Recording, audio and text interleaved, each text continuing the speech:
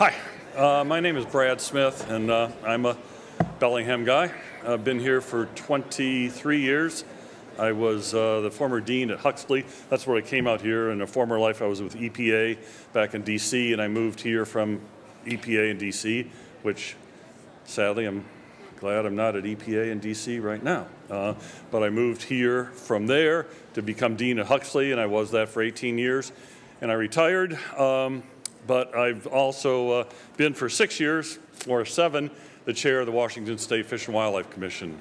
So I divide my time between here and Olympia, and I'm happy to participate in this forum on urban wildlife in Bellingham. I live down Chuckanut, down by the fire station there, so you can imagine I have my share of Bambis in the yard and other critters all around. So urban wildlife, and you guys know a lot about all this stuff, so I'm not going to go into any, lecture of 101 on this, but we've always lived with wildlife in urban settings, squirrels, pigeons, little moose, mucopus, and all those little critters, but it's changing, and it's changing for lots of reasons. Cities are becoming greener, more and more trees. Cities are expanding into habitat that wasn't traditionally urban. The factors of climate change are factoring into this. So around the country, urban wildlife and how we interact with urban wildlife is an increasingly challenging problem. We all love critters. And in nature, as you know, more is not always better, it's just more. And we are faced with more and more all sorts of critters in urban settings. In the Lake Tahoe region, the number of bears has increased tenfold in 10 years. And a lot of those bears are gorging themselves on garbage and, picnic baskets like the old days. But they're in there, and it's not, in Griffith Park in LA, collared cougars are being seen. Alligators down in Florida, where when you push suburbs or areas out into the what was part of the Everglades ecosystem, you get alligators in the front yard and and swimming pools and all of that. So it's getting more and more. Some cities have approached that in different ways. Some cities have brought in trained hunters, archers mostly archers to reduce the population. Doesn't always meet with great popularity, but that is one mechanism. But one thing that I think those of us that are in the field and biologists understand, and those of us that also live with these critters, is that feeding them is not an answer. I think we always have a notion in our heart that it's a nice thing to do, let's feed them, or I came from northern Michigan growing up, and people put out salt blocks in the woods, but it was a little bit different. There weren't too many people around, or neighborhoods, but more woods. But feeding attracts more and more, and that leads to all sorts of things. There's all sorts of diseases that are prevalent. We don't have chronic wasting disease yet in this state, but it's coming. It's shown up in Montana, and that's bad. We don't want to have that come here. And it's in a lot of the Midwest and eastern states. And also in the eastern states, you have Lyme disease that's transmitted. And you have in parts of the east, the tick population is incredible on big critters. So feeding is a challenge, and then you have with the smaller ones with rabies and all, but all of that. And I don't have to belabor that fact. What we are facing, though, is something that we need to do more research on this. Most wildlife research is based in wild lands, because that's where biologists like to spend their time. We haven't focused that much in urban research in terms of wildlife management, though the Urban Wildlife Management Institute is doing a lot of stuff. Some cities are very progressive. Boulder has a very good program underway. So I think there's a lot of information out there that we can learn from and adapt and blend to our neck of the woods here. It is a problem, though, and it is growing. I learned from Wendy the other day, I walk in the interurban most days from the fire station down to Larrabee. And I've never seen coyotes there. I've seen coyotes in my backyard, but there was a coyote attack that Wendy mentioned that, or stalking a dog there. Those encounters are going to become more and more prevalent. So I think we want to do wildlife right. And I can tell you, wearing the Fish and Wildlife hat, our officers cannot come, and some cities say sterilize the deer, and it's cost prohibitive. That can't work. We can't come. Our officers are stretched pretty thin around the state and deal with individual actions all the time. It's not there. And also, this time of year, we start seeing in the rehab centers, because we get the calls, people will bring in a fawn or other little young and say it was abandoned. So they turn up in the rehab centers where they run the real risk of being habituated. And that is not a good thing. We had an incident in the state a couple months ago where some deer and one young elk had to be put down. So when people think they're doing right by feeding, or think they're doing right by the critters by picking up a little fawn and they see in the backyard and taking it away into the rehab center, it's not the right thing to do. And I think we all know that. So sometimes we have to listen to this more than this, but in this, we all want to do good. So what we're going to hopefully work with tonight with our experts is how we can use this in conjunction with this to do well by the critters that we all love. So with that, I'm going to be emceeing the Q&A later and be happy to answer any questions. Somebody said, do I feed? And I feed a lot of things in my backyard. I feed hummingbirds and butterflies and bees. And a lot of people want to turn their backyard into a habitat that is really receptive for critters of all size. And that can be done. And most of you know about this, but the National Wildlife Federation does an accreditation of backyards.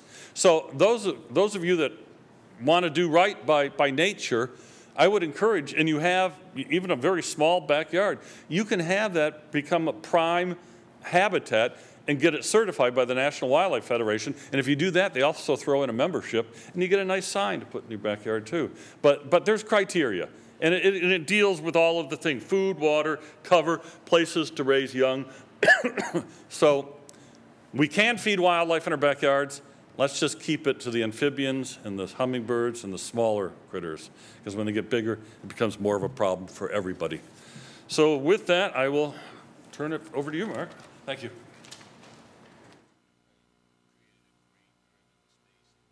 Good evening, and thanks for coming. I'm going to give a short presentation about the city's new ordinance, what's behind it, what the rationale is, and how we're dealing with rolling it out into the community. And this is actually one of the first things we've done regarding the ordinance, is to have this educational forum. As you'll see, we've got a website up that provides some resources. We've developed a brochure, which is also out there. Please make sure you gather any written materials you might be interested in on your way out. And so I just want to provide that background. And then the real expert is Cole Caldwell. He'll be following me. I'm just going to briefly talk about the rationale for the ordinance, but try not to play biologist, because my information is broad, but not very deep. So I'm just going to give you the brief overview of how we developed this ordinance and why. The first thing to note is we're particularly in 2017, we're getting lots and lots and lots of calls about problems with deer, primarily, including crowding, property destruction, conflicts with cars and domestic animals, potential danger to people, deer charging people when they come out to get into their cars, et cetera. And a number of the people who wrote into the council attributed this to feeding. So the council was hearing these concerns and asked me to do some research, and basically I did kind of a quick overview of the policy landscape, what other cities are doing, but also at least some of the biological literature and things that relate to our knowledge about what issues do develop when deer and other animals are fed. So the findings, just to summarize them briefly, are that deer are increasing in population in many urban areas in North America and in Europe. Deer reproduce very rapidly, and if you give them lots of food, they will reproduce quite quickly, and their numbers grow quickly. And suburban developments plus greenbelts result in low-lying vegetation that can support higher populations than mature native forests. I found that kind of an interesting fact, that if you get, particularly in the Pacific Northwest, you get the mature canopy forests. There's not a lot of undergrowth to feed critters, whereas if you break it up, have green belts, gardens, fruit trees, et cetera, the population can actually be a higher concentration than you might see in a forest. And also in forests, you're more likely to see a range of predators.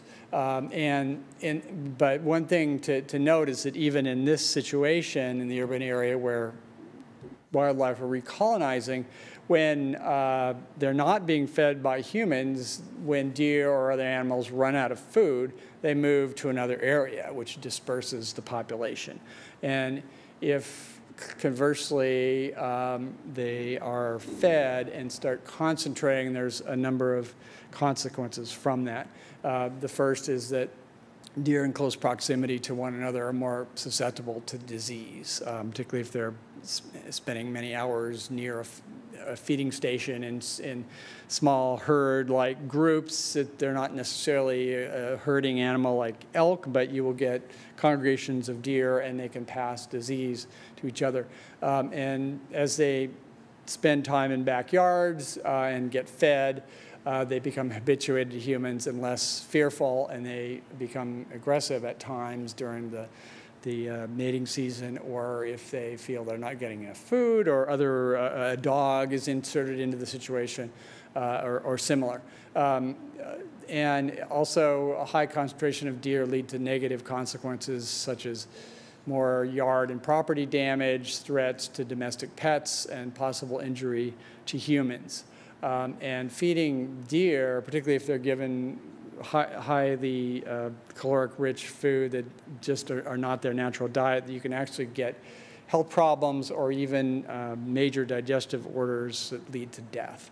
And we also consulted various experts around town and the state level to understand this issue as well. And as I mentioned, I looked at a number of cities and how they've managed it. So with this information, City Council decided to pass an ordinance in November 2017. The ordinance prohibits feeding deer and raccoons. We added raccoons because they spread disease, including roundworms and rabies. They can attack domestic pets or even threaten humans, particularly small ones. And in terms of how we are implementing it, 2018, the focus is on education to raise awareness. And in general, we're doing that in whichever way is most effective. This is one of the things we're doing. I presented it at a neighborhood group a couple of months ago. We've got, as I mentioned, a website, and we've got all our partners in the agencies who work with us are helping to pass this information around when they get requests from people. So that's the general focus on 2018.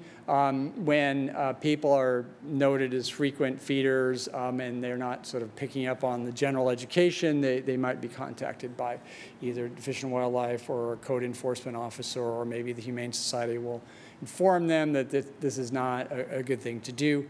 The ordinance does allow a fine of up to $250.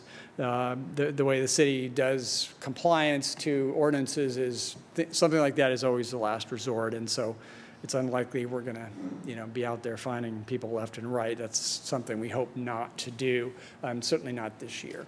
So that's a general overview of how we passed the ordinance. There are some exceptions in the ordinance. Use of bird feeders is okay. Food derived from landscape and garden plants, obviously, you can't eliminate all plants. You might not want to. You might even want to have deer-friendly plants in your yard. You might want to plant a garden, no problem. Food used to feed domestic pets or farm animals is obviously exempt. However, with these, we were hoping that people will have the attitude of it's kind of a judicious understanding of the consequences of being kind of sloppy with these things. For example, with bird feeders, if they're kept off the ground where deer can't reach them or raccoons can't climb to them, if they're hopefully not resulting in massive amounts of spill. And if you've got fruit trees, please pick up the fruit when you can. Same with gardens. And obviously people want to eat their vegetables instead of feed them to deer usually anyway. But these are just common sense things that even though there's no enforcement against these sorts of things, we hope people will have kind of a common sense perspective on these. And also feeding domestic pets indoors is preferable to putting food outdoors. I assume that one of the largest, I can't say this is research-based, but I assume one of the largest food sources for urban raccoons is probably cat food and dog food put in people's backyards. So that's a factoid. I don't know if it's true or not, but it's possibly true. Some additional context, it's already illegal under state law to feed large carnivores such as bears and coyotes, et cetera. And I want to note that if we don't feed deer or raccoons, they'll still be with us, but they'll hopefully be less concentrated, less likely to be habituated, less likely to cause problems. But an ordinance of this sort, plus education, is not going to eliminate wildlife by any means. We'll still be able to enjoy animals in the urban environment, and we still need to be aware of urban wildlife issues, such as being aware of the presence of deer on roads, in particular in Bellingham. And I'm sure Cole will go into additional things that people might want to be thinking about and management strategies that would help people manage or enjoy deer without causing issues or problems. Just a quick semi-humorous sign I just encountered today. Thought this was very clever. And lastly, by the way, that small print says, "Good luck finding a deer dentist. It decays your teeth." Lastly, we've got resources available. This first line here is our new website, and there's information there. We'll be adding more information over time. We've got some information there about either wildlife emergency or nuisance issues, which Washington State Department of Fish and Wildlife is a good contact there. Code enforcement, if it gets to the point of people are not picking up on general education and there's serious problems that need to be responded to, that's the number to call there. The Humane Society has a wide range of wildlife-oriented, animal-oriented services, but particularly with regard to injured wildlife in Bellingham, that's the number that people can call. And dead animal removal is another issue that sometimes occurs, and the Humane Society is also available to assist with that. So that is my presentation. We'll definitely take questions from everybody. You probably don't want to ask me a lot of detailed biology questions. I think a lot of those will be answered in a minute, but I'd be more than willing to take questions about the ordinance in a few minutes. But in the meantime, I'm going to go ahead and queue up the next presentation for Cole.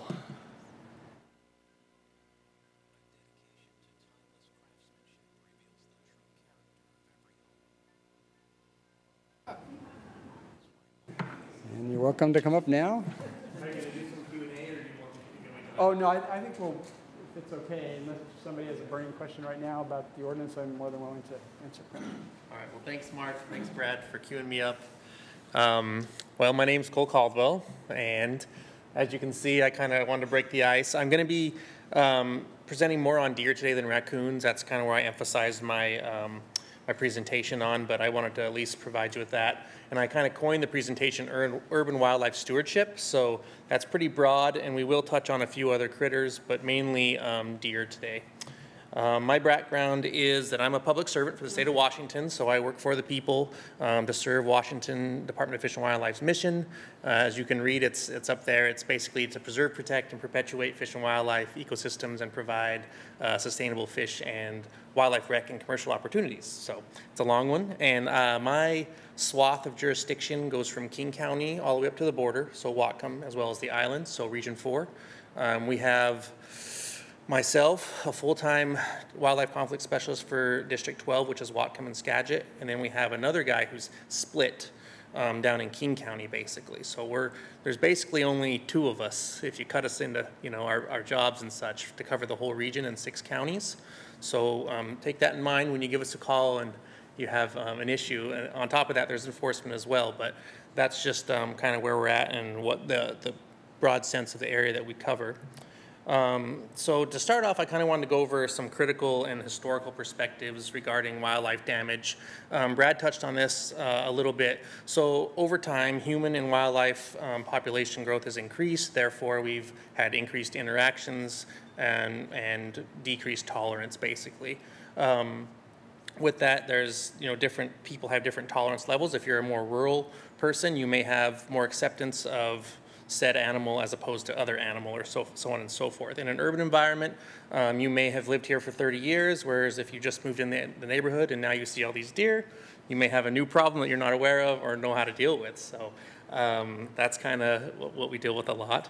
As well as well-intended actions sometimes have unintended consequences. So what you do on your land maybe affects your neighbor and vice versa.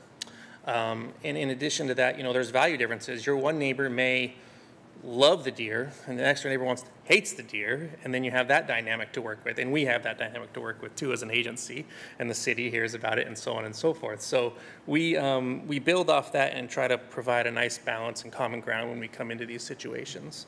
And here's the situation. So we have the critter, right? In this case, that's a very old raccoon, by the way. He or she's well past their prime. And then we have people. As you can tell, we're distracted these days a little. And as Brad mentioned, habitat loss and fragmentation is a major issue, not only here, but everywhere across the United States and the world for that matter.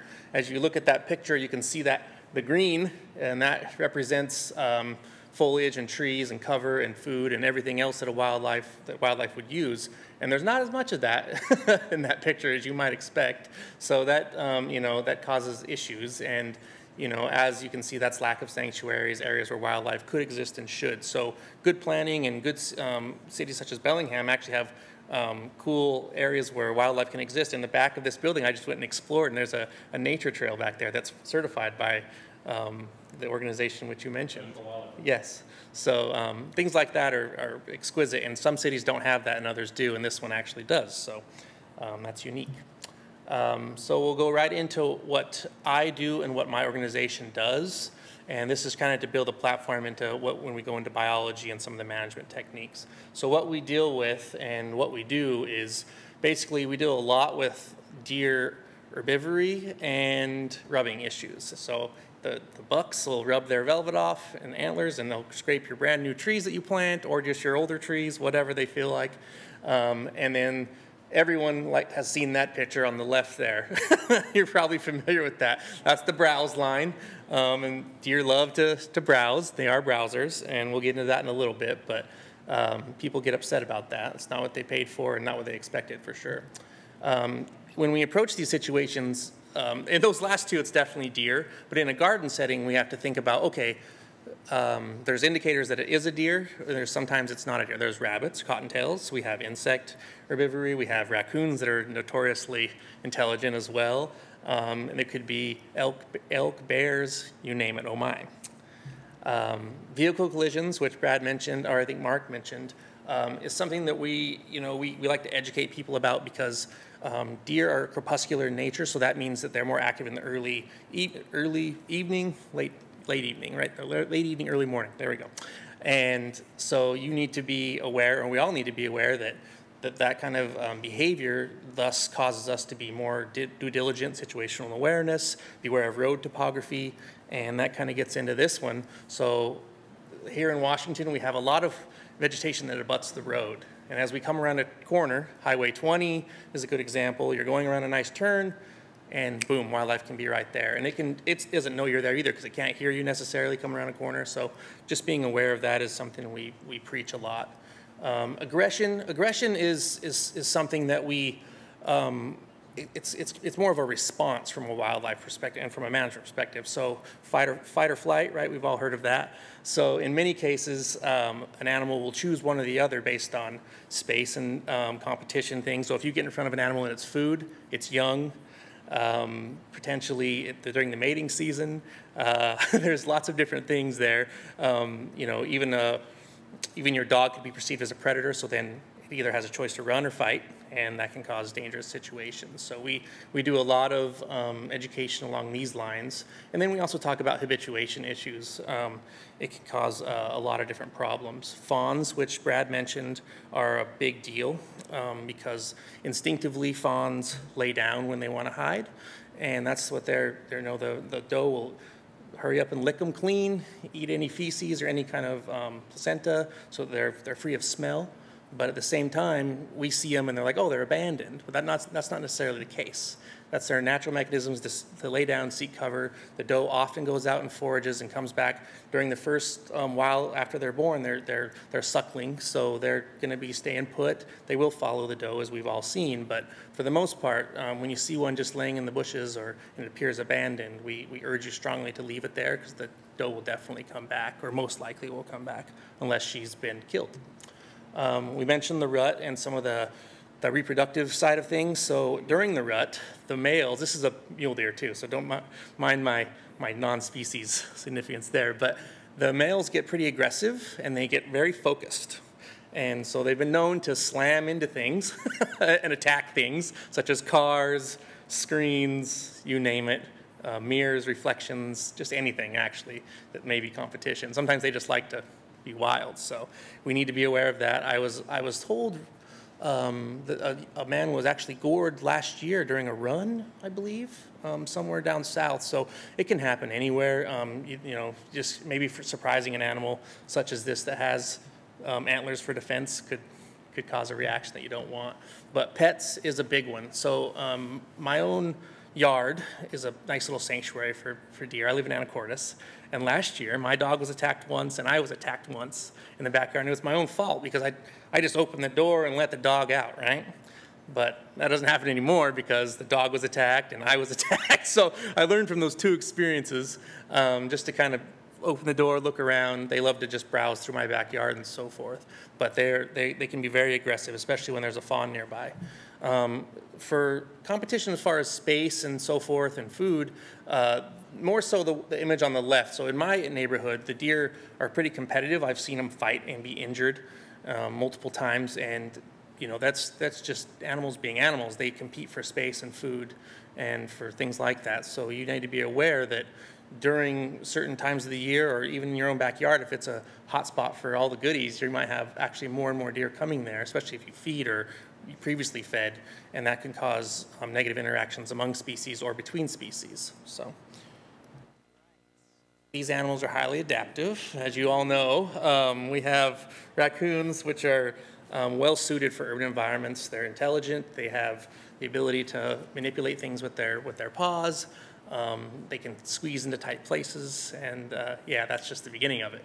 But also deer are highly adaptive, and coyotes too. Those are the main three that I can think of. But deer do very well in urban settings. They can meander as long as they pay attention to which way the road is, and if they can learn how to read traffic signals, they're going to be okay. But this also causes other issues such as predator attraction. So my old professor used to say raccoons are the gummy bears of the cougars. And then everywhere you have a raccoon, you'll probably have cougars, and deer as well. So black bears love to predate on young fawns, especially when they drop, right? They have all that smell. The olfactory of a sense organ of a bear is severely heightened, and they can smell them from a long ways away. And cougars, they'll predate on large animals as well as small. So you're in a forested environment or near one, you should be aware that there are predators in the area and that you could potentially attract them by congregating deer in one space. So anyway, sources of mortality, like I just sort of mentioned, was coyotes, cougars, black bears, domestic dogs, collisions with vehicles, etc. regulated hunting, competition through, they could they could fight and die, or they could starve and die. There's also winter, so if they have a harsh winter and they're not able to get the food they need, they starve there as well. Immigration, in some cases, when they're just dispersing out, they may not make it. It's a fact of life. And then disease, so many of you have seen hair loss here. That's actually that's more of, it was a result of a lice that was introduced here a long time ago. So they do fine as long as it's not severe and then we have a bad winter or cold spell. But that does reduce, it can reduce their, other diseases can reduce their ability to actually move or digest food and all those other types of things. So we'll go into diseases a little bit more as we move on when we get into the feeding aspects. But as I believe Brad mentioned, we do have ticks locally, dog ticks specifically. I've had those on me and my dog, and I've seen them on deer and squirrels, actually, Douglas squirrels around. So be aware of that. Ticks, fleas, definitely have some fleas around. Lice, yes. Human transition, definitely. So we have roundworms and we have hookworms potentially in this area, and those are zoonotic, so you can get those. So be careful when you are picking up feces and doing things. Make sure you wear gloves and wash your hands and so forth. Lyme disease has been documented in Washington State. It's not here necessarily. I don't know. I don't work for for those folks, but it is something you should be aware of. So always be aware that ticks could potentially carry that disease. It's much more prevalent on the East Coast. So if you have any questions about that, maybe talk to your county health officials. Acidosis, which we're going to talk about today, is specific to deer feeding, as well as enterotoxemia,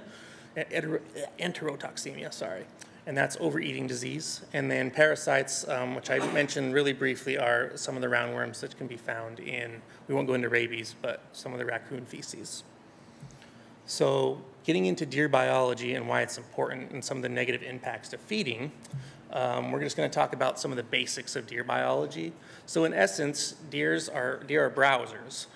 They're ruminants, they're herbivores, and we're going to talk about what a ruminant is and why it's important to what we're talking about here. So they like woody shrubs, herbaceous plants. Some plants are more nutritious or more palatable or more sought after, whereas others are more deterrent and they don't like the taste, but they will eat them. So don't think that they won't eat something just because it's on our list of plants that aren't edible. They might try it, right? And then they are fairly long-lived. So a deer in the wild usually lives from about 5 years, but they can live up to 10. So that's a good range. So you know that if you have a doe who's having a fawn or twins each year, more than likely you're going to see her again the next year, and there's maybe even the offspring. And then, like I said earlier, they're adapted well to human environments. So what makes a deer's digestive system special, and how does that play into what we're going to talk about today? Well, like I mentioned, they're herbivores. Like other animals, they can't break down cellulose, so they rely on symbiotic organisms such as prokaryotes, bacteria, fungi in their stomach to help them break down those the cellulose, we'll just say. And in order to do that, they basically use the process of fermentation. So if you like beer, you can kind of think of it as like that, the fermentation process. It's not the exact same, but they use those organisms to break a substance down and produce other things, such as methane. So these animals tend to burp a lot. Same with cows. So if you're familiar with cow biology, same thing. So they have 4-chambered stomachs, and they're a 4-gut fermenter, same as cows. And here we go. So here's the little diagram of basically their intestinal system. The rumen is basically the holding space for food.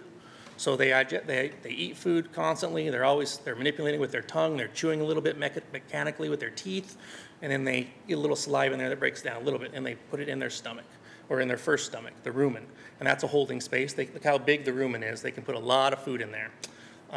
With that, they do something called chewing the cud. So they'll regurgitate their food and put it back up in. They'll chew it again. It goes into the reticulum. Reticulum is a mixing unit for bacteria. So is the rest of this, there's bacteria in all this, but the reticulum is really where a lot of the bacteria and those organisms live, and they help break down the contents and the cellulose even more so that nutritious elements can be absorbed into the body. But it's still not done, so it has to regurgitate multiple times and keep doing this process, and eventually it makes it into the omasum, where water is absorbed, finer particles are actually absorbed, and it gets passed eventually into the abomasum, and that is where the majority of nutrient upload occurs. So you'll get the finest particles, you're going to get the best stuff, and all the nutrients in the cycling has done its job, gets into the intestines, and then is excreted as little pellets. So that's everything that couldn't make it, basically. And why that's important is because we're not going to go into that. That's how it really gets into the details about how the stomach works. If you had any questions, we'll refer to that. We'll come back to that. But the general risks, which we kind of alleviated to earlier, associated with feeding, include many things. As you can see up there, sorry, there's a lot up there. But the last one is particularly important because of the biology I just explained to you, is their stomach. But as you can see here, there's also a list of other risks that feeding causes and can lead to. So for example, luring deer away from natural foods, causing deer to alter their behavior.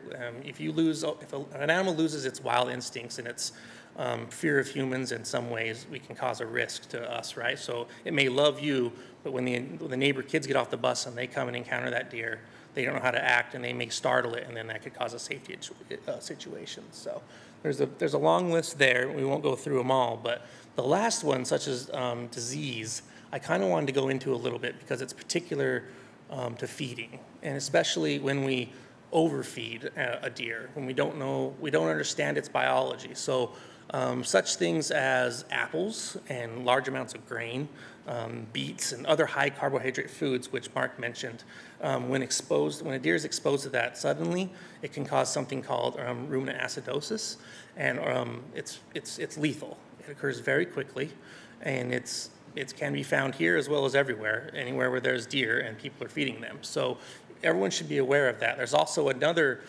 disease which is called induced laminitis, and that's where basically the animal becomes lame, and thus forth. If it's lame, it can be predated on.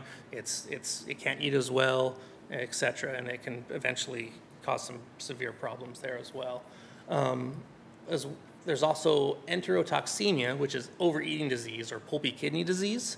And this one is very similar to the other disease. That's basically, the two and two go together. But this is basically when you feed them specifically grain in high abundance.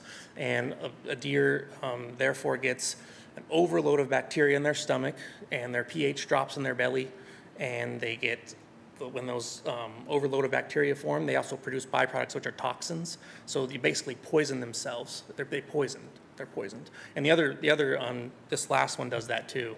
So ruminal acidosis, they just cause different things. Some cause lactic acid buildup, some cause other toxins. They're both a buildup of nasties, and that causes the animal to die very quickly, within 24 to 72 hours.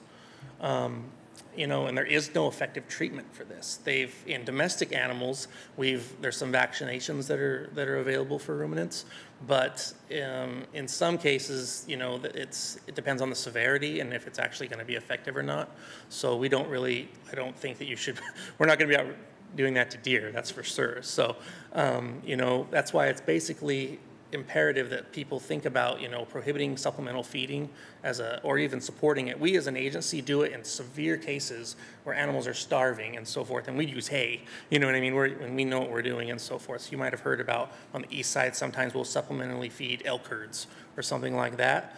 And we do that with great care, and we put a lot of math into that even. Like, okay, we have this many head of elk, this is how much feed they should use. No.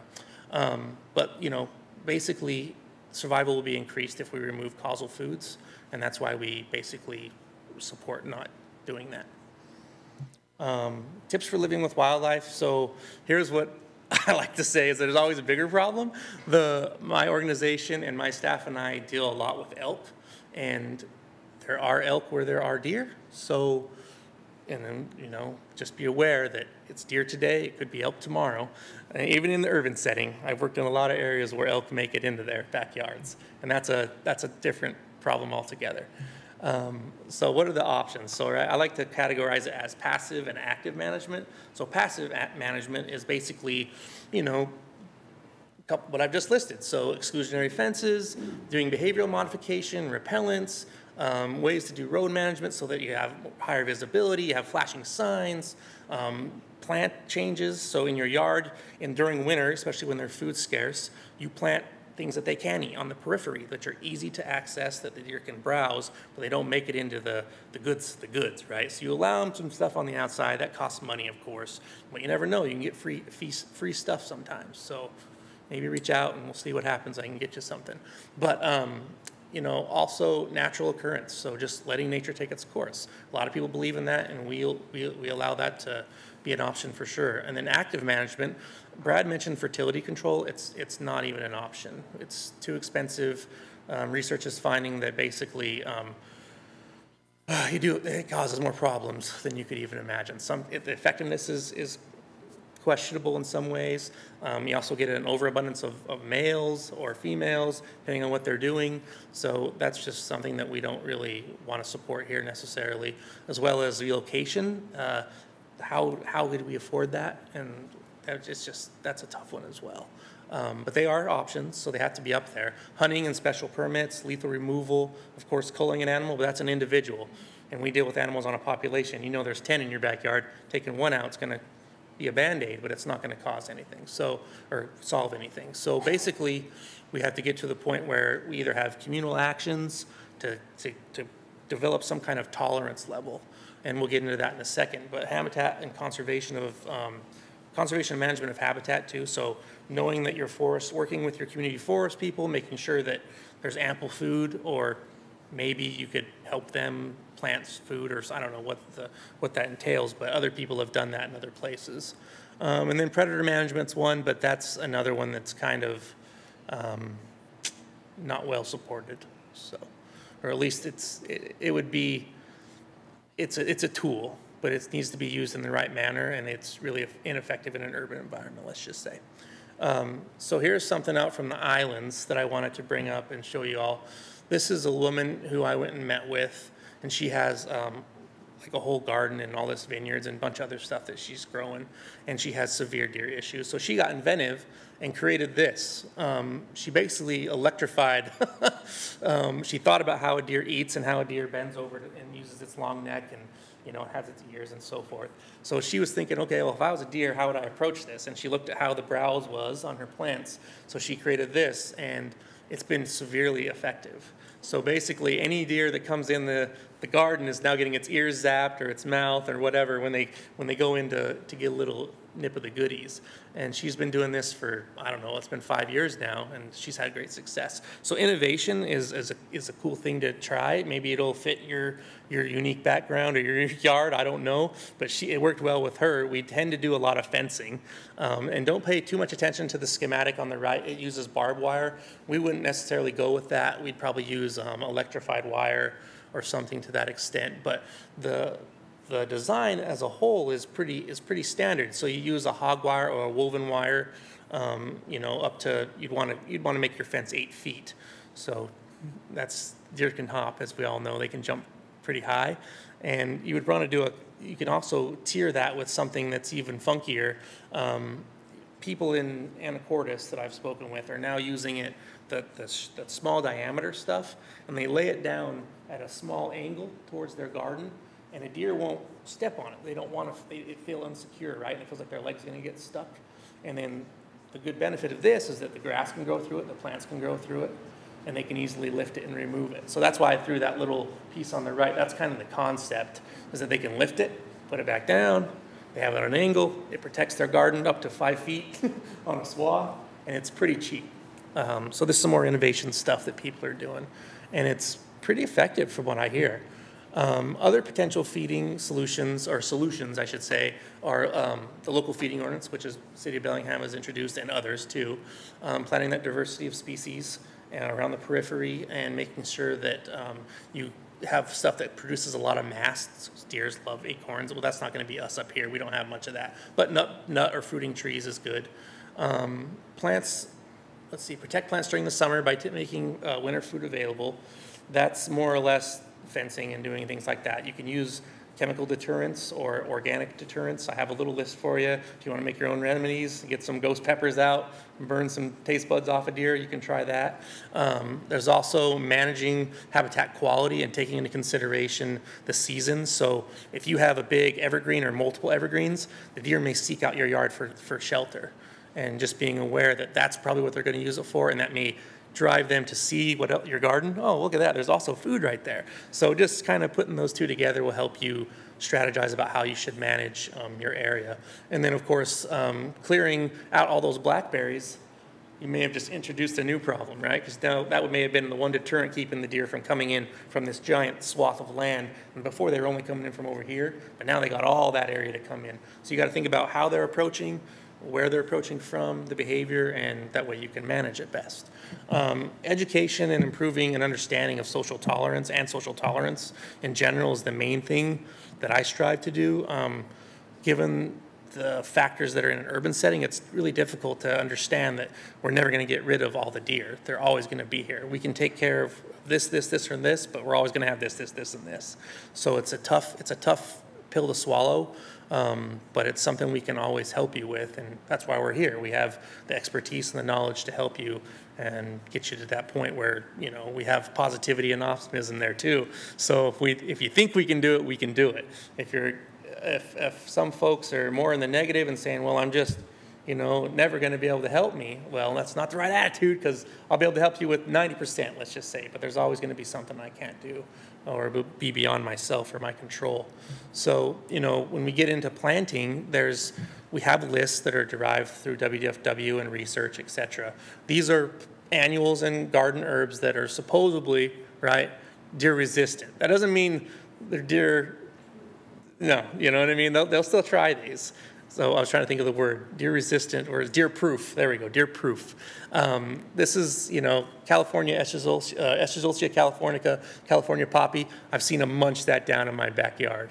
But it's up there, they probably don't like it, and they probably had some bad digestive problems after that. But for the most part, this is a short list, and I can provide you on the Living with Wildlife pamphlet or some information later on with a whole swath of things that can help you. Other considerations are that, you know, we talked about this earlier about kind of what our actions do and the implications of that to others. That's part of that education too, because a lot of people think, well, this is my land and I don't give a damn about the neighbor.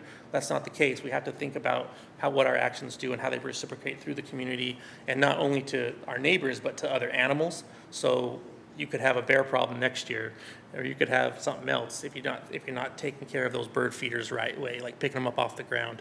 You're going to bring in squirrels, you're going to bring in deer, and you might bring in black bear. You don't want a black bear for sure. And then, you know, in the future, you may lead to more restrictions, or something else might happen. We never know what's going to happen, but if we're proactive in thinking solution-wise about how we can better ourselves and our neighborhoods and so forth, we can hopefully get to a better place. So those are just some other considerations. But as we all know, how are these decisions made? It can be a head scratcher, right? So it's kind of tough. We have different regulatory levels, right? We have federal laws, Endangered Species Act. You can't go out and club an endangered species, that's for sure. State laws, you have hunting season permits, etc. We have local laws such as firearm restrictions within counties and city limits, etc. And we also have public safety concerns that govern those things. We have communal agreements such as an HOA or a city, or someone can come together and say, hey, we're going to live with these animals, but we can only tolerate so much. When the damage gets to X amount of dollars, when the safety concerns are X and Y and Z, that could stimulate a tolerance standard where action is then implemented, right? So that's why we really kind of move towards individual stewardship and community level organization, because you can come together as a body and say, this is what we can accept and this is what we can't. And that's kind of what happened here with the ordinance. People were like, hey, it's becoming too much. I can't afford this, at least from my understanding of how the ordinance came to be in a lot of situations, people with safety and money concerns. So consequences and our role is kind of why we're here. I mean, education, community level management, and habitat stewardship, and our own property stewardship is something that really matters. And it'll help us as we not only deal with the woodpecker or the deer or the squirrel, you know, everything, you're going to have this, it's just a good practice to have in general, and having that understanding of what your role is and what your neighbor's role is. So as I mentioned earlier, imprinted wildlife have a lot of problems. I've worked for other organizations where if an animal is found to be imprinted or lost its habituated or no longer wild, they just kill it. So it doesn't get a second chance. There is no rehabilitation. So, you know, there's that to consider as well. Ecological impacts, so deer browsing can have negative impacts. There's some papers out there that show that songbirds, ground nesting songbirds specifically, have declines when there's increased deer populations or overabundance or high density of deers when you're concentrating them in one area. So that can impact not only bird communities, but soil composition, weird stuff. It just kind of just goes down and reciprocates out. So you have to be aware of the ecology there, right? So it could impact seed banks and vegetation structure. Have any of you ever went through the forest, community forest, and seen that all the ferns are just nipped? So sword ferns are supposed to have a point, but when you don't have when they're all nipped, that means you have deer around. So that's just an indicator that you may have a couple deer in your neighborhood for sure. And then traditional management methods within an urban environment just don't work. We can't go out and hunt necessarily, right? You have safety concerns. You're in tight quarters. You're in suburbia. You can't be discharging high-powered rifles. So we basically depend upon outreach and education, and that's what we use to basically implement sound stewardship and adaptivity in the management strategies that we try to put forth. So, and that's why I'm here today, just kind of talk about that. But you may be interested in the deer population within the city, and we don't have an assessment of that, and that isn't something that we probably will be assessing in the near future. But there are other research projects going on locally that'll help us get to some of these questions about the deer population as a whole and in general. So basically we have two. We have one that's WDFW sponsored and ongoing, and we have one that's by the Swinomish tribe. The Swinomish tribe is actually occurring a little bit south of us, or to the east of us and to the south. But we also have a project going on that's assessing basically population estimates and other things of survival and such, similar to the Swinomish study. And those are ongoing. We're just at the infancy of those projects, so there's nothing to really report there. So if you're curious about what our deer population is, the answer is we don't currently know. We do implement methodologies now to extrapolate a deer population, but that's more for harvest style, so or harvest management type techniques. So we get off of however many animals are harvested, we can extrapolate off a formula how many animals exist within a given GMU or an area game management unit. So it's not as specific or as precise as what these studies are going to be giving us. So that's a really broad and coarse overview of how we estimate populations as ecologists and biologists. But just know that we're in the works of doing some of that. And we definitely feel for you that in the urban environment that there's a lot of deer and that's probably highly focused on your backyards and your gardens. So additional resources, which I mentioned earlier, include a whole swath of things that I can provide you. So I'm going to give you my contact information here in just a second. And basically, there's gardening, landscaping, deer deterrence, repellents, fence schematics, the whole gamut. I can give you a ton of stuff, and it'll hopefully help you get somewhere that's in a better place if you are having problems with deer currently. There's my information. I'm gonna go fast. Just kidding. No, you guys can see it. I was just kidding there. But yeah, that's my email. It's probably the best to give me a call on that one. I'll get back to you soon, and I can send you all the materials if you have questions and so forth. Other than that, we're basically ready for questions. Thank you for what you're doing, and I have some concerns that I want to talk about, because 3 years ago I went to met with the mayor, with Mitch Friedwin of Conservation Northwest, with Paul DeBryan of the Fish and Wildlife Department, and with Eric Johnston from Public Works and myself. And my concern was that we have these natural urban wildlife corridors. One is around Lakeway and Electric Street, another one is on Barclay.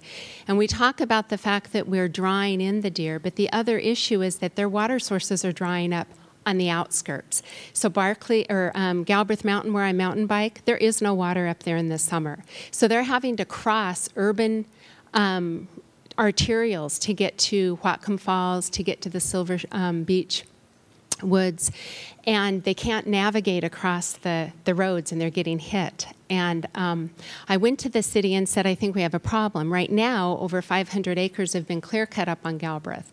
So a lot of their refuge, their ability to forage in the woods, the natural woods, are now gone for them. Not to mention that we're spraying their, Janicki is now spraying Roundup in all of those clear cuts, which is taking away any of the natural food sources they might have. And then they're spraying Crossbow in all of the roadsides so that they're taking away any of the foraging on the sides of the natural roads or the forest roads up on Galbraith Mountain. So the decision that was made out of that meeting was that the mayor asked for animal control to do a study, to start taking data on the wildlife injuries and the wildlife kills on the roadways so we could see where the problem was, and to know where it's happening, what kind of animal, and what time of year. And then she asked for PSAs to go on the radio, and then she asked for action to happen. Well, after a year, there were no PSAs, despite all of my calls to the city, Public Works. No PSAs, no action on anything. Finally, I went to Ted Carlson, the head of Public Works, who finally got a PSA, which I had done all the research. Minnesota, Michigan, Ohio, New Jersey, Pennsylvania, they have more urban deer than we do. So if you go and look at what they've done, there's lots of research. And so I provided them with multiple PSAs that are being done in other places. And so that happened probably 2 years ago through multiple calls to the city, multiple emails, probably 3 now that I still haven't gotten a response from Public Works about. There's no contract revisions with animal control to look at where the wildlife kills are happening on the roadways. Nothing's happening. And I just sent an email last week again, and I'm still getting no response.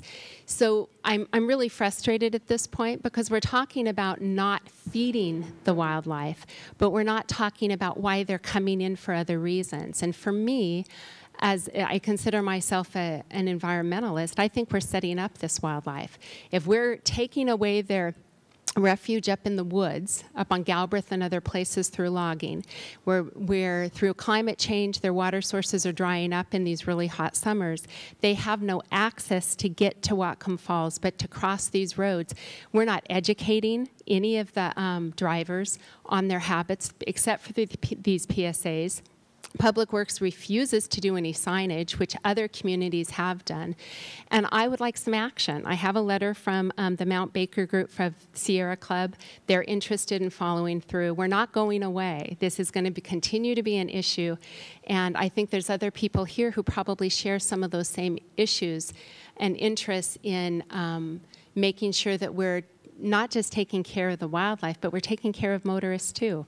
My husband's deer in November ran into our truck.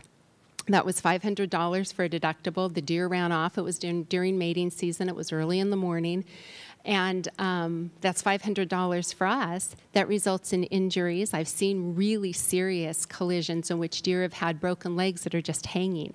And because cars are going too fast and they're not paying attention. I think that the city needs to step up. And I'd like the support of Department of Fish and Wildlife to help them do that.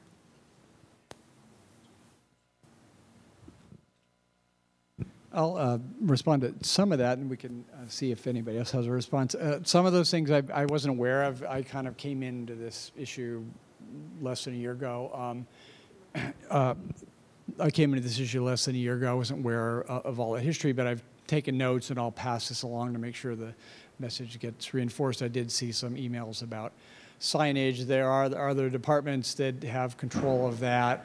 But I'll certainly pass that along, and I think you point out an important lesson, which is that this is more complicated than it appears, even from the complexity that we've already learned, that there's a lot of things happening in the habitat that make a difference. I want to say there are some positive things as well. The county, a couple of years ago, took control of about, I think it's about 9,000 acres around Lake Whatcom. That's going to be slowly reforested back into a kind of a natural old growth forest. The city regularly is accumulating habitat around Lake Whatcom in particular. This is to sustain the habitat around the lake in order to protect the water supply and help reduce nutrients that aren't supposed to be getting into the lake. So there's some improvement of habitat, but there's also these private lands that we don't have any direct control of, but to the extent we have money, we're actually purchasing those if we have a willing seller. So there's some trends in both direction, I think, but you're right that certainly if there's logging, that's a major issue for driving animals. But all I can say is that I've taken notes on all these, and I'll make some inquiries, and we can talk after the meeting and see if we can connect some of those dots. But there's many issues, and certainly just awareness on the part of motorists. I mean, I tend to, if I'm in areas where I think deer might be jutting out, I'm really super aware, and that's another part of an educational campaign that's needed to just note to motorists that you cannot control the speed at which animals come bounding out at you, and so that's an issue. So anyway, thanks for your perspective, and I'll make sure that gets communicated to the requisite city folks. And if anybody else has any thoughts about just you raised a good point, and this is true in a lot of issues in fish and wildlife and the environment, that we're not inventing these, or we're not unique in whatever. There's the American Association of Fish and Wildlife Agencies and the Urban Wildlife Management Institute. A lot of states, and I, as many of you have lived in other states, and I lived in a suburb of D.C., whitetails were very prevalent, big thing, and also in Michigan. You're absolutely right. So we are learning, and we should be able to learn best practices that are out there, and signage is a good thing. So yeah, it's no easy answers, as Mark said, but I think we can learn a lot from what other folks have gone through on these things.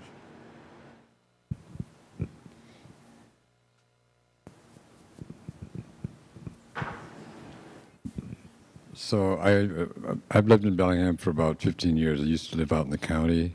But one thing I've noticed that the deer population just keeps growing and growing and growing because they have no natural habit or no natural enemies to deal with, other than cars hitting them. So we have to, I think, manage that whole thing as far as, because the number of the population of deer just keeps increasing, and actually the habitat is decreasing because building is going on all over. So that to me is a concern.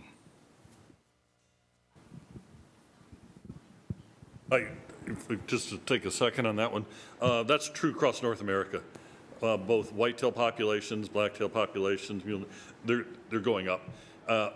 6%, and this is part of a bigger picture. Again, you can kind of follow this train of thought, but 6% of the country are hunters. That's an average. It's stable right now because that's one control on population. I mean, that's a managed activity. It's that number of hunters across the U.S. is pretty stable right now, but that number shows that when the population of the hunter hits 70, it drops off significantly. So a lot of that population stability in the hunter populations is because of baby boomers, i.e., c'est moi.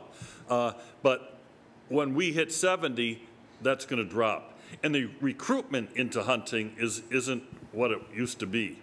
So we were a major predator of whitetail, blacktail, whatever. And as that diminishes, that problem's even going to be more compounding as we go forward. Not to say that hunting is the only thing, but that is one. But wolves too. We have 120 in the state now. So. Yeah, and I'll just state real quickly. So other than the predation stuff that I talked about earlier and other mortality factors, if you don't live in the urban area where there's no firearm restrictions, if you're on the periphery, if you're outside of the city, basically, there are tools that are, you have a wider swath of tools. So you have hunting as an option. There's something known as a damage prevention cooperative agreement, which is a permit basically after you've implemented non-lethal action and shown that that's ineffective on your property, then you could, in some cases, upon qualification, be issued a depredation permit under certain circumstances. But then we come in and we reassess the effectiveness. Did we solve the problem with one animal losing or not being there, or did we not? And we do that very methodically and through standard operating procedures. But there are options if you're on the periphery and not within the bounds of the city itself, and there's no firearm restrictions or safety concerns, et cetera.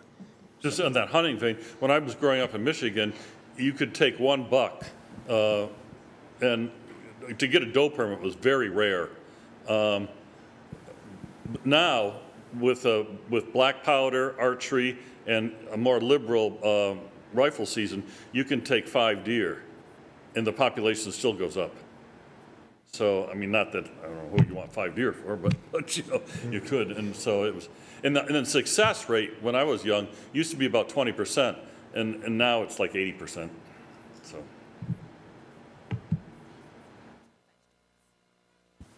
I just want to say I really appreciate what Bellingham has done to prohibit feeding and everything, but I live 2 doors outside of Bellingham, and on my street, there's a number of people that actually feed. I mean, these are grained animals, there, and there's deer all over the place. And I just don't know what, I guess, what can you do about something like that? I'm in an urban area, and it's very highly dense. You know, lots of people live there, and you know, so you've got Bellingham doing a good job on one side, then you got people 2 doors out, they're just feeding like crazy, and there's lots of deer running around my neighborhood. The bucks just strut down the street, and the does, I mean, they're all over the place. And it's rare that I don't see 4 or 5 a day, you know, when I leave. So I guess I don't know what the answer to that is, except in your neighborhood, maybe you should form some sort of an organization that would deter people from doing it. But I guess that's about the only thing we can do that I know of. But it's private property, and it's outside of a city limit. You know, there's, you know, unless talk to your neighbors, but yeah. There's not much else you can do, I guess, huh? Is it an HOA type situation or no? Just a HOA? Yeah. Are you like in a community like an HOA, like with an HOA, basically homeowners association? No, I don't know that we have a homeowners association. Good. I'm just kidding. Yeah. But yeah, you don't have to pay fees and such. Okay. No, we don't do that. It's like the same one that leaves trash around, you know, around the neighborhood or whatever. It's just try to talk to the people, but they're not doing it a favor to anything.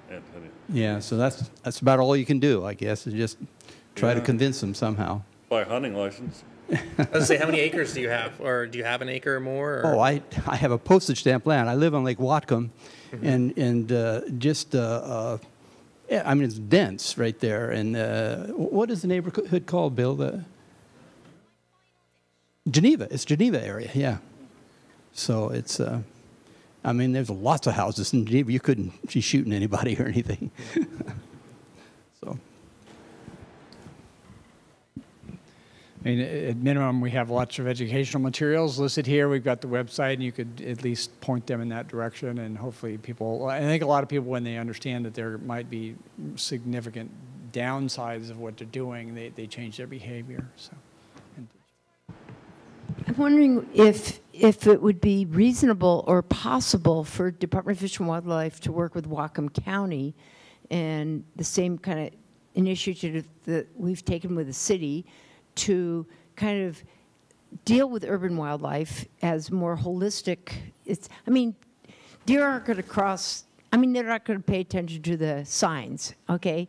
Nature knows no boundaries. And so would it be reasonable for the city to work with the county and the state Department of Fish and Wildlife to do some kind of a management plan? Because, you know, as our city's growing up and growing out, and then Ferndale's growing this way, and, you know, it seems to me like if we're going to do wildlife management, could we do it in a more holistic way by watershed or by, you know, by the county area? I don't know if that's been done anywhere in Washington State, but I have a question. Would it be possible to explore more of a kind of a countywide policy of, you know, deer management with education as kind of a goal, to not feeding, getting proper signage on the streets and do it more, because we have city-county within Lake Whatcom watershed, for example. We have city-county, you know, Hannigan Road, you know, out to Lummi Res, out to Chuckanut, and where, you know, where you live, it's outside the city limits, but it's the same deer. So could we somehow possibly educate a wider area than the city boundaries? I'm not going to let Cole answer. Nope, I'm not Do a going to, policy one. I'll take it. I'm just like, yeah. Can we explore those ideas? Sure we can. The reality, as Cole mentioned, we're strapped. We're looking at a $30 million budget cut in the next biennium. We've reduced officers in the field. We've reduced staff. You know, we depend for a good chunk of our revenue from licensed sales, fishing, crabbing, hunting sales, and also federal money, Pittman-Robertson money and all of that. A lot of states have a designated income stream that they don't have to go to the legislature every biennium with cup in hand. We don't. There will be possibly looking at a bit of a sales tax chunk, a very small bit, you know, a fraction of 1 cent to go to fund the Department of Fish and Wildlife, so we're not dependent on the whims of the legislature in each biennium. Because any of you in business know that it is very difficult to manage a business when you don't know what your revenue stream will be after any given 2-year period. So there's lots more that we need to do. We're just looking at the new killer whale initiative out here. The problems are growing. We're seeing our population grow, habitat destroyed, climate issues are becoming more real every day.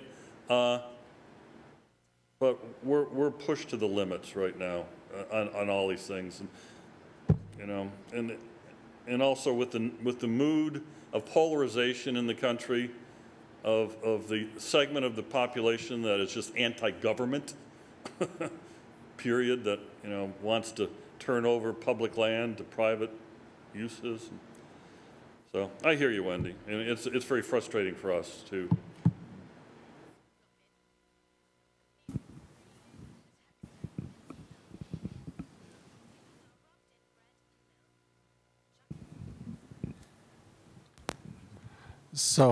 So I'm kind of a habitat guy, and I think that habitat in the urban environment is one of the critical things. And I'd like to build on the issue that there needs to be as much interagency coordination on habitat issues in the urban environment, like the lady down there talked about, in trying to get data on the basics like mortality. But I've been urging the city to do an urban forestry management plan, because right now we have stovepipe, whether it's public works or planning or parks and recreation, that look at things very narrowly. And if we put together a plan for the entire city to not favor early seral vegetation, or as you called it, low-lying vegetation, and try to manage for a more of an optimum urban forest environment, that I think you could at least do some things in a passive way to address, you know, some of the problems. I live on the South Hill, and it's very frustrating in terms of interagency coordination to see deer limping around with broken legs, and you call and say, well, is it down? I said, no, it's barely walking. Well, we can't do nothing until it's down, and that's really sad, because, you know, that animal's going to suffer. And so I think there's some things you can do on the mortality side and get the data and the information about where the mortality is occurring and why, and then address it in habitat. And it doesn't need a state or federal response for that. This is local.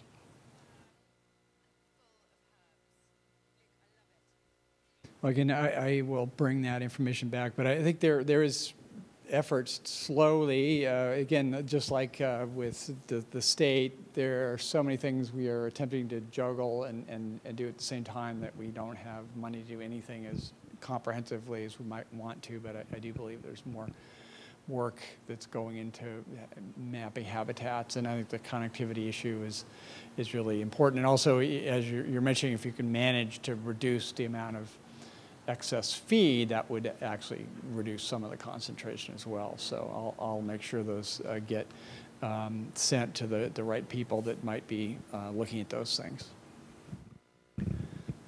You're absolutely right, though, sir. So a ridiculous suggestion. The city of Bellingham's got an ordinance against feeding deer, $250 fine, and yet you go into a feed store and you can buy deer feed within the city. Has there been any effort to approach owners of businesses that sell feed and say, hey, we'd like you to support this ordinance by not selling feed? In fact, why don't you put up a sign that indicates why it's detrimental to wildlife? That cannot be that big a segment of that business's revenues, I shouldn't think. I've got a neighbor who goes and buys a $20 bag of feed that's 50 pounds, and there was a herd, as I'm outside the city limits as well. There's a herd of deer as we're leaving to come to this thing. I mean, there's 8 does walking down the road very staunchly. But I was just curious if there could be an approach to these businesses and say, hey, please help us support. What's the point of having the ordinance if you're just going to sell the stuff anyway? Just a question. I'll take a quick stab at that. That makes sense to educate it in terms of at least having those owners let city residents know that they're not supposed to do this, but also just to present the general position of maybe they ought not to be doing that at all. We do have this issue of people from the county come into the city to purchase things, and so they're flowing in and out, and then you have Canadians flowing in and out, and they're not under the same law, so it's sometimes difficult to deal with commercial prohibition, but we might want to at least approach some of those businesses and see if they'd consider dropping those products, or maybe putting some educational materials up that would at least have their customers be a little more discerning before they buy giant bags of things. So. You're right, though. But Is there a store height? sells cigarettes, too. Is there a height restriction in Bellingham for fencing? I've heard somebody, my neighbor who feeds deer, said, and a neighbor on the backside was put up a fence, and she threatened to sue the owner because it was higher than 6 feet. So is there a height restriction without getting a special permit? Good question. I don't remember the number, but I think it is true that if you go over 6 feet, you maybe have to get a conditional use permit, or it's only under certain select circumstances. If it's like an interior fence, not around the perimeter, that might be different. But so, and of course, that's a matter of balancing things that a lot of people don't like. 10-foot fences around houses all the way around a yard, and so that's something where the city is a little bit caught in between a couple sets of interests. But we'll see. I will take a look at that and see, for example, what flexibility there is for interior fencing. I assume that that's kind of a different issue if you're just fencing off a garden versus the perimeter fence. I think that's where those restrictions do come into play, and I think you need a special permit. So. Mm-hmm. And it's good to hear these issues, because we need to know what we need to learn more about to make sure we're being effective with this new ordinance. And I'll not recommend the netting. If you're gonna, go spend a little bit more money and get the wire. It'll last longer. The deer will eat the netting sometimes, or get tangled in it with their antlers, and it can cause you more issues than you need. So I would go with the wire in most cases.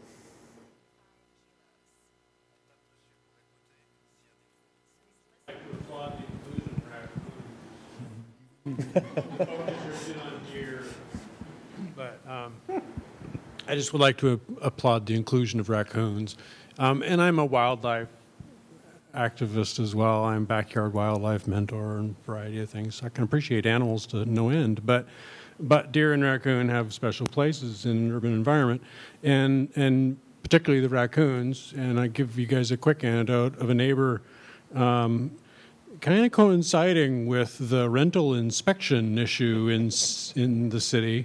a neighbor a street or two over from me was inspecting his rental house, and apparently the tenants had never reported the fact that there were numerous raccoons coming and going through an open crawl space into the house. And after he started paying good money for a private trapper to trap these things, he ended up with more than a dozen, seemed like it was up in the upper teens worth, of families of raccoons living into this house. And the amount of damage that those things will do to a structure, a living structure, is enormous. The damage they'll do to gardens, to garbage cans, and to your pets. In that time, I lost 2 pets, in fact, and another couple of neighbors I saw on the next door social network, they're posting, "Have you seen my missing cat?" And I hated to post on there. I said, it's probably not just roaming around. It's probably gone, you know. And so anyway, so the raccoons, and they're really smart. I mean, they're really, really smart and bold. They'll come in through your cat door into your kitchen. I mean, they're dangerous. So anyway, I appreciate the inclusion of raccoons on it. I saw that John Candy movie. I know what they do.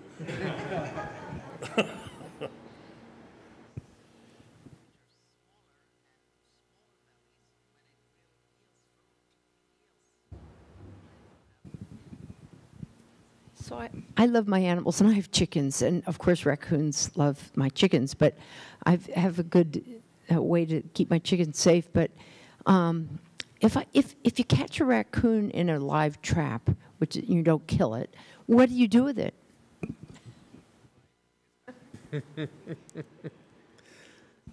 Well, that depends. So I'm not aware of the translocation rules regarding a raccoon. We hire wildlife control officers to do all of those things, and those end up in lethal removals.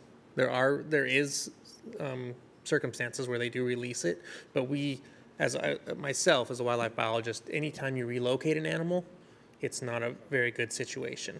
It doesn't end up the way you think it's going to end up for the animal. It's there's circumstances there that usually don't work out well. So most of the time, the ethical situation that most people face is to put it down rather than to relocate it. However, if you catch one, I don't know what the situation is. It depends on where you're at and what the situation is. So have you caught one in your backyard, I guess, with a? Oh, okay. Okay. And you're certain it's raccoons that are getting your chickens? Okay. Skunks get chickens too. Yeah, I was going to say there's so many predators of chickens. Be careful catching a skunk. Yeah, or a raccoon. Yeah, I mean, like I said, we have wildlife control officers that do it they're professionals at that. We can, in certain circumstances, if you had no other options, we could help you. But like I said, it's going to result in a lethal removal situation. So.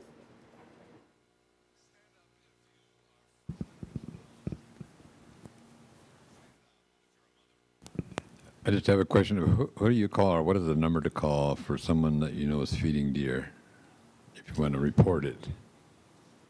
Within the city limits? Yes. I'm going to actually pull that up because I don't have it memorized. But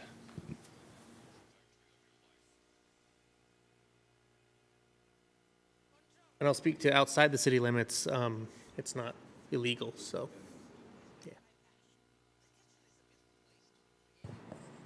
The numbers are here. As I mentioned, we're doing education and direct contact with people this year. We're not fining, but the code compliance officer number is there. We've got obviously our other partners are listed as well. So another type of issue that we don't face right around here, I don't think, but at the commission meeting last week in Olympia, an issue that surfaces pretty regularly, small private tree farm owners girdling of their trees by black bear. That is a very real, I mean, Weyerhaeuser can, the size of their farms are big enough that they can handle 10 acres lost here, 15 acres lost there, but if you have a 60-acre tree farm and you lose 10 acres because of black bear, so and again, it's the number of bears. So we can have special permit hunts to go in, but that's that sort of damage is increasing. The number of the bear population is going up.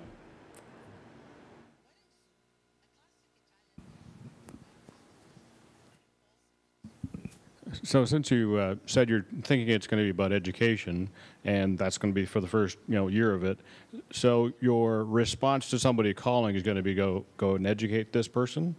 Is that kind of the with a warning kind of deal, that's kind of thing? And I guess the second piece of that is, what are the next pieces of education beyond this session?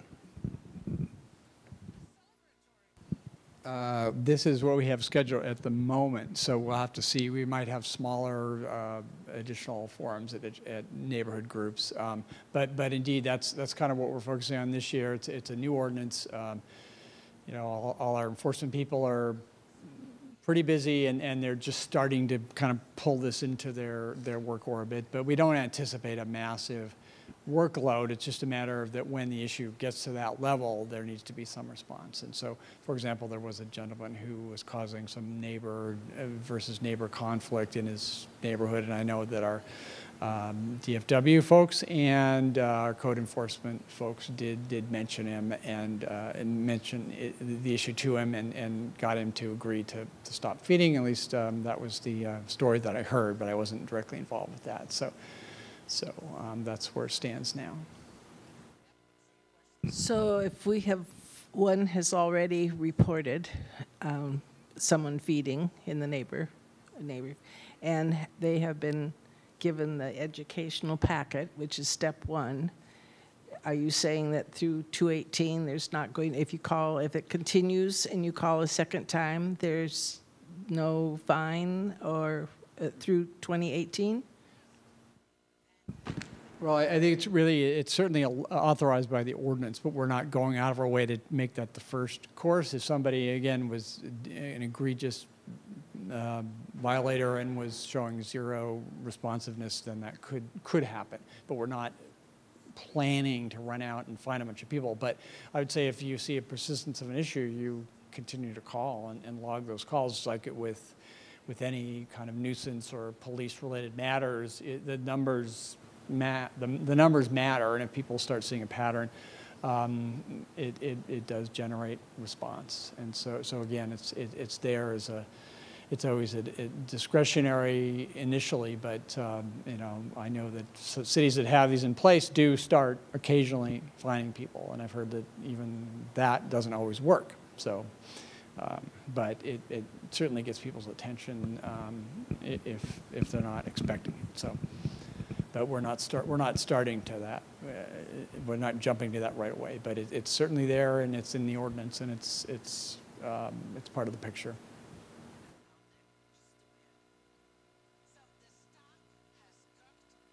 Well, if we don't have any more questions, I might see if there's any concluding comments from our panelists, and then we can call it a night. But I really appreciate everybody coming, and we can talk informally if you have any additional things you want more in-depth follow-up on after the meeting. But if our panelists have any closing comments or thoughts or words of wisdom for us, feel free. I just thank you all for attending. It's been nice hearing your comments and some of your concerns, and it'll be interesting to see where things go. And like I said, I'm here as a resource, and my staff as well. So if you need us, just give us a call. Yeah, I'll echo that. Your questions were all spot on, but I think we all understand there's no easy answers to these types of questions. But you being here and having this now broadcast and on, it's a step in the right direction. So, yeah, work in progress like many others. Well, thanks for coming. Appreciate it.